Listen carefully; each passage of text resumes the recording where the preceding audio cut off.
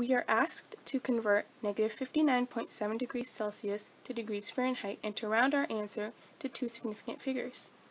So the formula to convert a temperature from Celsius to Fahrenheit is F equals 1.8 C plus 32.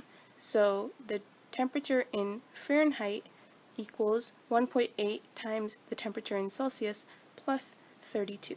So we get 1.8 times negative 59.7 plus 32.